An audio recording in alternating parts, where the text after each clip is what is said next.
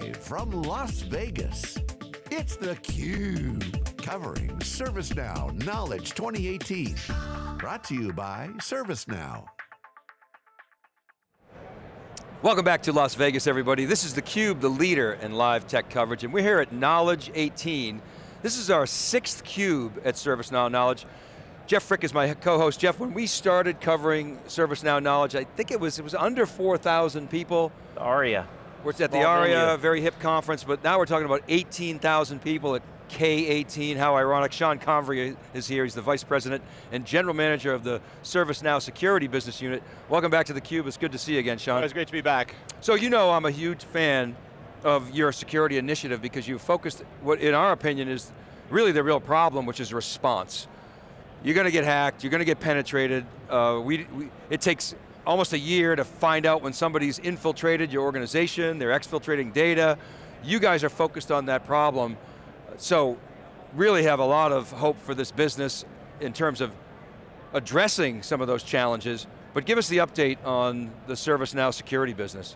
Sure, yeah, so the business is continuing to grow nicely. I think we released at the end of 2017 on our earnings report that security and the other emerging businesses met their aggressive sales targets from 2017. So we're seeing, we're into the hundreds of customers stage now. We've got very mature customers that are deployed in production. I think almost 40% of our customer base is Global 2000. So that's one of the benefits of being on the ServiceNow platform is we aren't perceived as a 1.0 or a 2.0, even though we've only been around for 2 years. People are thinking of us as as an application on top of an already very stable platform. One of the things we talk about a lot, and you and I have talked about, is what's the right regime for security? It's all too often it's the SecOps problem or it's an IT problem, and it's, we preach that it's a team sport, it's everybody's problem, but when you extend into an organization from whatever, ITSM or whatever it is, to whom do you sell? Who are your constituents? Are they figuring out that right regime, or is it really still the SecOps team? Yeah, so there's two major use cases in the security operations product. One is focused on security incident response, and that we're definitely selling primarily to the SOC, to the Security Operations Center. But we have another growing use case around vulnerability response, which is more the proactive side, where we're addressing really just security good hygiene. How do you reduce the attack surface area in your environment by having less vulnerable software in your environment? And that has a very tight tie to IT. Actually, they both have very tight ties to IT because in almost all cases, IT and IT operations are the actual execution arm of whatever changes you need to make to your infrastructure in response to something bad happening. Right. It's funny because we were at RSA this year, we've gone for a couple years, it's 40,000 people, it's a crazy big conference. But a couple of really interesting things that came out this year. One is that, as Dave said, you're going to get penetrated, right? So just a whole change of attitude in terms of not necessarily assuming you won't be, but how are you going to react when you are? How are you going to find out? And the other thing that comes up time and time again when we hear about breaches is it's this hygiene issue. It's somebody forgot to hit a switch, forgot to do a correct setting, forgot to do a patch, all these just like really kind of fundamental things that you need to do at a baseline to at least give you a chance to be able to put up a defense against these people. Yeah, we actually just did a study with the Ponemon Institute of nearly 3,000 security professionals focused in on this hygiene problem on vulnerability response. And some of the stats are just staggering. 70% of organizations, 70% of respondents said security and IT don't have the same visibility into applications and systems. 55% said they spend more time coordinating a response among teams manually than they actually do in the act of patching itself.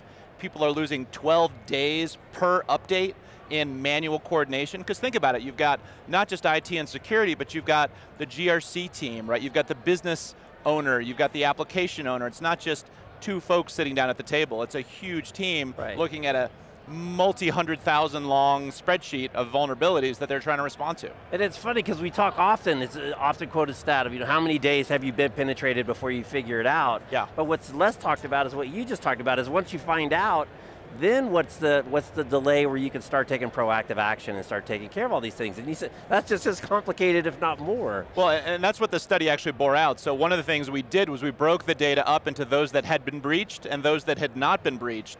And it was about 50-50. But the biggest difference between the ones that had a breach in the last 2 years and the ones that didn't is the ones that had not been breached self-reported their vulnerability response program as 40% more effective than those that were breached. So this hygiene thing is just fundamental, and I actually have my personal theory that it's not as exciting an undertaking. It's much more fun to talk about how you've thwarted the bad guy that was knocking at your front door, trying to find a way in.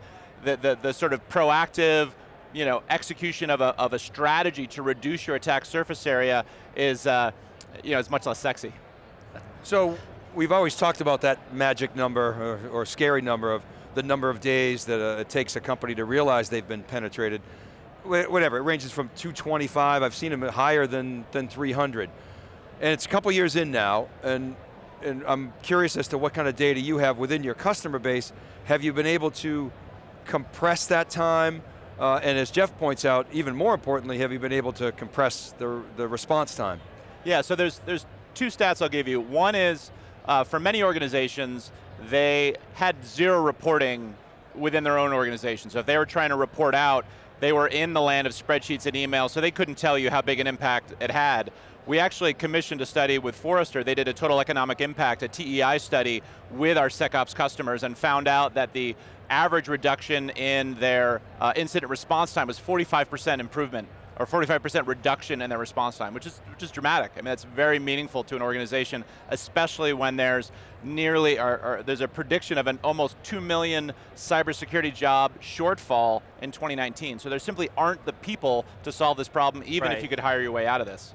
So what you would expect is if you can reduce that response time, and obviously you're freeing up resource, and then hopefully you can create some kind of flywheel effect in terms of improving the situation.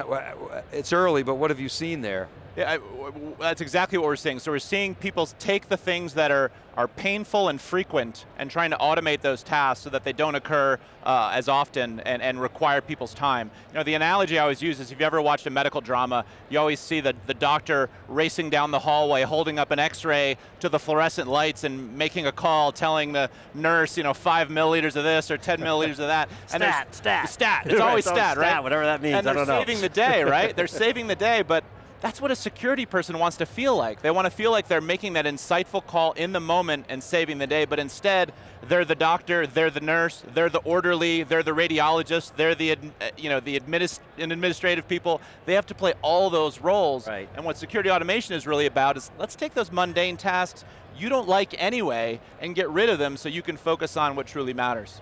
And it's such an important piece because, like I said, RSA, there's 40,000 people, ton of vendors. And a CISO cannot buy all those solutions, right? So you have to, and for you guys to find a place to fit where you can have nice ROI, because you just can't buy it all. And to me, it's kind of like insurance. At some point, you just can't buy more insurance. You can just buy to replace whatever it is that your insurance. So it's a real interesting kind of dilemma. But you have to be secure. You don't want to be in the Wall Street Journal next week. Right. Tough challenge. It's a very tough challenge, and the notion that you can find a product to buy for every problem you have is something that the security community, if you go to RSA, it feels that way, right? Like, oh, I just need to buy another thing. But organizations have, on average, 80 security tools already.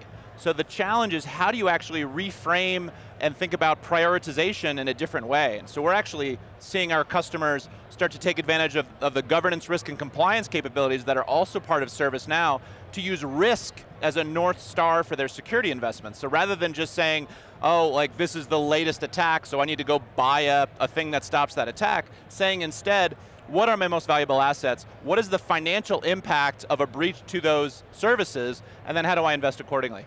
So I was watching a CUBE interview, I think it was from KubeCon, John Furrier was doing an interview, and the gentleman he was interviewing said the problem with security is, for years, organizations thought they could just buy some piece of technology and install it and solve the problem. Yeah. And it couldn't be further from the truth, right? So, yeah.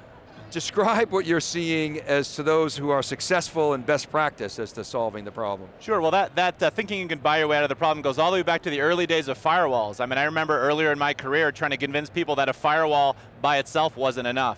So what we're seeing in organizations that are adopting best practices around response is they're taking a much more structured approach to how they respond to the most common attacks, things like a suspected phishing email, right? Processing a phishing email that's reported by an employee, by a user, takes anywhere from 15 to 20 minutes to check manually to see if it really is phishing or not. With ServiceNow Security Operations, we can automate that down to seconds and allow that time for an analyst to go back to focusing on maybe a more advanced attack that does require more human ingenuity to be applied. Right. And the other thing that keeps coming up time and time again within the ServiceNow application and the platform is you like having lots of disparate data sources to pull from. You like it being kind of that automated overflow and workflow to leverage those investments for the boxes that they do have in the systems and all those things. You want to use them, but how do you get the most value out of those investments as well? Exactly, we're seeing that most organizations don't feel like they're getting the value out of the assets that they've already invested in as well. So to steal one of our CEO's lines, he talks about this idea of 1 + 1 + 1 equals magic. The idea that if you can bring together the right pieces of information, you can create this transformational outcome.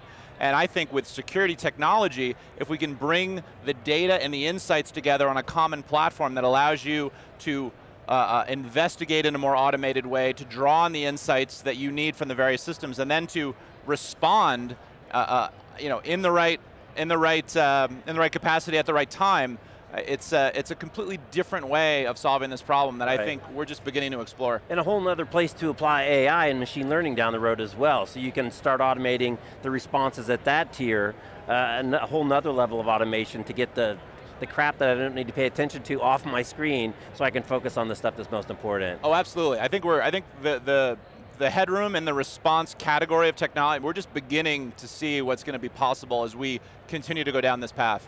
Can you talk about the ecosystem a little bit? Obviously it's critical, and just to be clear, ServiceNow is not trying to replace Palo Alto networks, or other security tools. You partner with those guys, much in the same way as you're not trying to replace Workday and SAP and HR. Talk about that a little bit, the partner ecosystem, how that's growing and what role they play, where they leave off and where you pick up. Absolutely. So as you said, we're not in the business of building prevention technology, detection technology. We are all about taking the investments you've already made and bringing them together. So we consider ourselves a neutral player in this market. We integrate with all sorts of different security technologies because again, the goal is, let's take all these insights that are already in the various pieces of infrastructure. We had one of our customers on stage yesterday during our keynote describing swivel chair, this notion of I'm swiveling from console to console to console and I'm burning time. If you can give me one place where I can bring that data together, it's really valuable. And so we're quite different than many other ServiceNow products in that it's often not a human being that initiates the request. A human says, hey, my laptop needs help, right? But in security, it's a third-party tool that says, hey, go take a look at service X, we're seeing some weird behavior there. Right. So, staying on the ecosystem for a minute, it's a big space, security, crowded space. You were just at RSA, it was just like crazy. Tons of startups. And when I talk to startups, in fact I was talking to one the other day, it's a phishing startup, guys out of the NSA doing some really interesting stuff. They got to place bets, small companies, and I'm like, have you seen what ServiceNow is doing? I mean, it's kind of an interesting play. You might be able to participate in that ecosystem some way, somehow. Is it reasonable to think that startups actually can participate? How can they participate? Can they bring their innovation to you? Or are you really looking for established players with an install base that you can draft off of? Sure, we're actually doing both right now. So you can think about it, being a new player in the security community, credibility is something we're always seeking to grow and develop over time. So while we really like to integrate with the large established security vendors that our customers expect us to integrate with, we also love talking to the innovative startups and integrating with them as well. So we have a whole technology partner program that allows people to tie into the ecosystem. We have a whole business development team in my organization where we work actively with these companies to help them take best advantage of what integrating with ServiceNow can do. I mean, I think it's key, because if you think about the innovation sandwich we often talk about, for years this industry has marched to the cadence of Moore's Law. It was doubling microprocessor speeds every 2 years that drove innovation. That was nice, that got us a long way, but it seems like innovation today is a combination of data, applying machine intelligence, and cloud economics. And part of cloud economics, you get scale economies, zero marginal cost at volume, but it's also the ability to attract startups. And we see that as critical for innovation. Do you agree? Yeah, absolutely. I think the innovation we're seeing in the security world overall, I think is going to continue to grow. As you saw at RSA, there's always another several hundred vendors, it seems like, that are out there. And I think we have, as an industry, toyed with the idea of a suite or a consolidation, and it's always been next year is going to be this massive consolidation, and it's never seemed to really happen. And what I'm thinking is this notion of something like what security operations can do from ServiceNow, where you're sort of making a suite by building an abstraction layer that integrates all the technology, so you get the benefits of a suite while still being able to go best of breed with the individual technologies that you want. Yeah, it's consolidation of technologies and becoming safer every year. Those are two things that haven't happened. Hopefully, Sean, ServiceNow can help us with that problem. Put a bow on Knowledge18. What's the takeaway from your standpoint? The takeaway for us is that security automation and security orchestration is now here, right? 2 years ago, the conversation was, what is ServiceNow doing in security? Now my conversations with customers are, I understand, I'm looking at this market overall, I see the value that it can provide to me. We've got customers on stage, we've got customers leading sessions that are talking about their own transformational experience. So I think the technology is here. Gartner has labeled this category, security orchestration, automation, and response, which is big for the industry overall. Right. So I think it's here now, and I think we've got a great capability tying into a common platform, and of course tightly tying to IT, where many of our 4,000 customers already are using ServiceNow. Who's your favorite superhero? Wolverine, no doubt. All right, you know why I'm asking. I don't know why you're asking. Come on, you're the one who told me that when you're all security guys when they're little kids, they dreamed about saving the world, so you got to have a favorite superhero. Wolverine's a pretty dark guy, so I don't know that works very well with that analogy. But sells more movies. Excellent. Excellent. Sean, thanks very much for coming on theCUBE. Hey, thanks so much. All right, keep it right there, everybody. We'll be back with our next guest right after this short break. You're watching theCUBE live from ServiceNow Knowledge 18.